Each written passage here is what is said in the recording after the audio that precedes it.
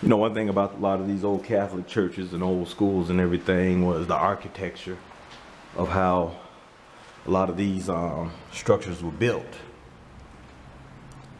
I'm talking about the craftsmanship, the aesthetics, so forth and so on, of how the Catholic Church basically invested money, but not just the Catholics, the Jews, Jewish synagogues, Islamic mosque, and the whole 9 yards.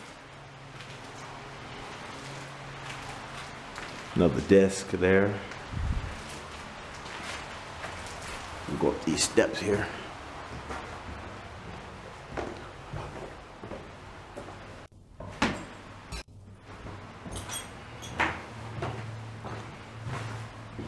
You know, this is part of the problem,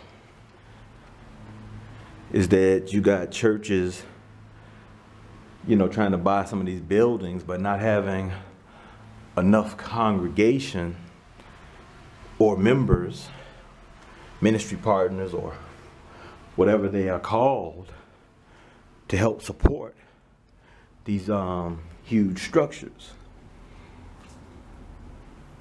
And that's a problem.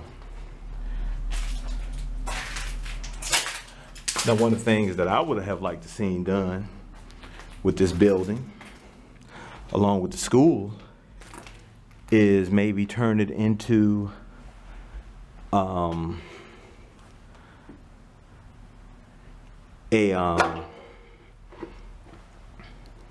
program where you can have apprenticeships, like in carpentry. A lot of these doors are closed. If that mattress could talk, I wonder what it would say.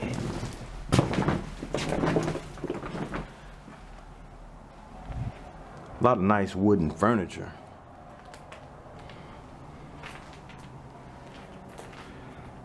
Nice chair. Last year around this time, I went into the old St. Rita's High School, which was then converted into a Detroit public school for those with mental disabilities and handicaps, physical handicaps. And I said it then, and I'm gonna say it now, is that a lot of these buildings could be utilized for other purposes. So we make our way back around here.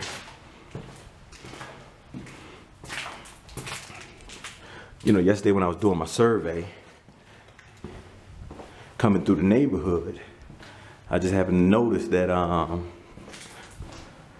scrappers got in.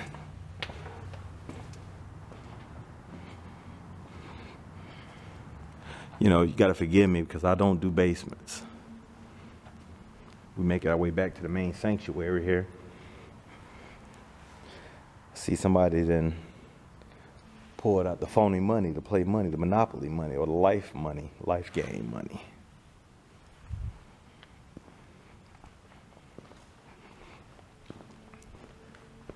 And what we're going to do is eventually we're going to make our way out of here and head around to the back and see what we can see. You know, another thing too, quick, you know, reference note, is that a lot of these churches were built by the membership, because mind you now, a lot of the members had particular skill sets, such as carpentry,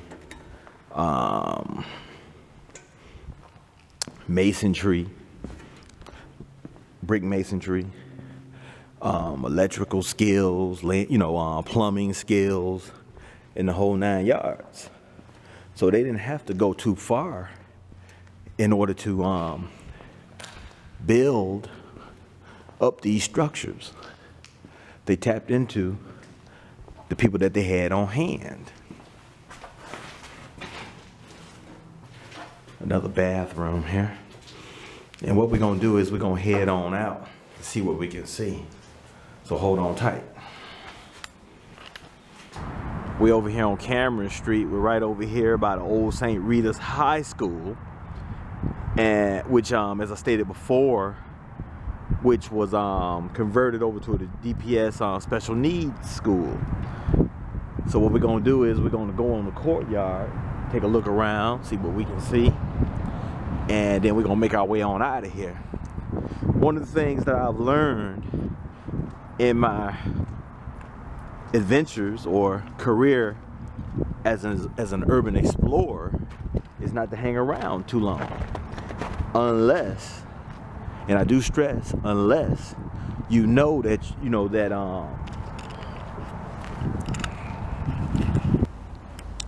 well, brothers and sisters, here we are in the back of the courtyard between the school, the convent, and the church.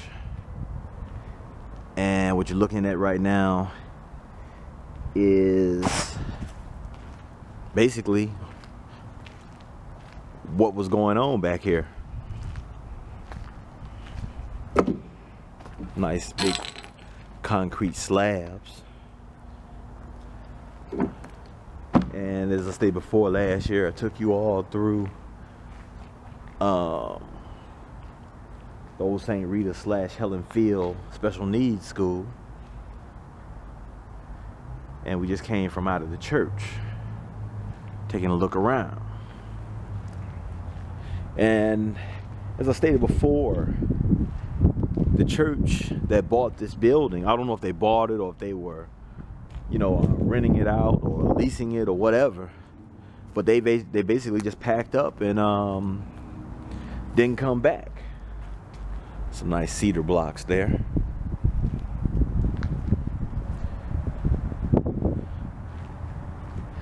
As we take a look around, nice little shovel here. Need me a nice shovel.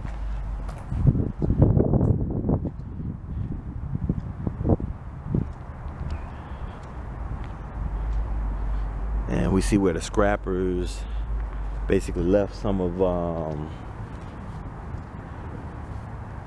their ill-gotten gains.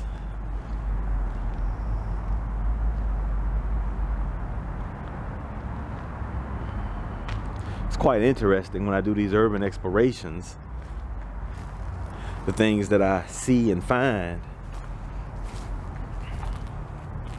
It's an old phonograph or record player right there.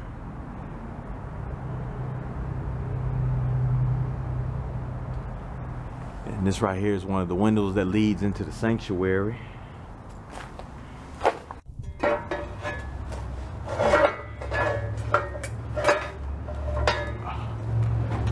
We were just in there, and then we were just in over here in the big house, or the main house, taking a look around. It's very interesting. And one thing I noticed too when I came through here a little bit earlier is that a lot of the door entrances have been bricked in. Now I don't know if the new church did that, New Providence, or if the Catholic Church did that. Just a, quick observation there.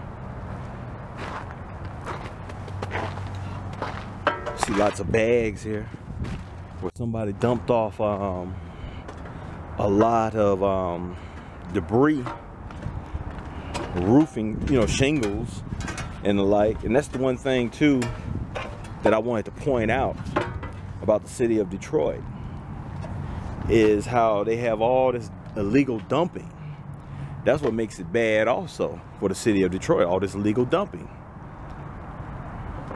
And what we're gonna do is we're gonna go around the front, and then I'm gonna have some parting words, and then I'm gonna call it a day on this urban exploration. So hold on tight. I'd like to say, my name is Dex Davison, the Urban Explorer, and we have just did a quick, brief urban exploration of the old St. Rita's Church, which closed down about 5 or 6 years ago, but which was recently renovated and brought up or bought or rented out or whatever by another church, local church here in the city of Detroit. The church that bought this property, I guess they couldn't maintain it because they didn't have enough membership over here, you know, contributing to keep it going. Now, the one thing that I can say is that when they were here, New Providence, they were doing a lot of things for the community. They had free clothing drives where people can come in to get clothes. They also had where they was feeding the community, just like some of the other churches around here. And they had a lot of other different programs. It's just sad to see this building just sit up and fall in disrepair and basically become dilapidated. And the one thing that I hate is that the scrappers have broke in and they, you know, started to do what they do. And I remember, what, about a year ago or so, I did a urban exploration in this building here, where I got a chance to talk to a scrapper. And pretty much this building right here is being scrapped. And I hate to see that happen, because what's going to eventually happen is that the building is going to fall in such disrepair that no one's going to invest no money or time or energy into it. But the one thing that I would say is this. What I would like to see is a community college or some kind of institute, training institute, turned into some kind of training facility where they can train some of the residents that live in the community or outside the community to come in to learn some kind of skill, such as painting, drywall, carpentry, electrical, plumbing, the whole 9 yards, where they can become certified and accredited. Just a thought. Well, anyway, my name is Brother Dex, and I leave you with that thought. Till next time, I say peace.